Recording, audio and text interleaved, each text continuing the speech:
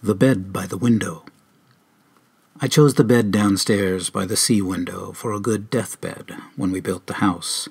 It is ready waiting, unused unless by some guest in a 12-month who hardly suspects its latter purpose.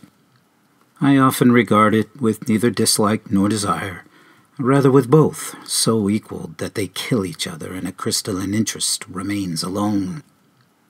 We are safe to finish what we have to finish, and then it will sound rather like music, when the patient demon behind the screen of sea rock and sky thumps with his staff and calls thrice, "Come, Jeffers."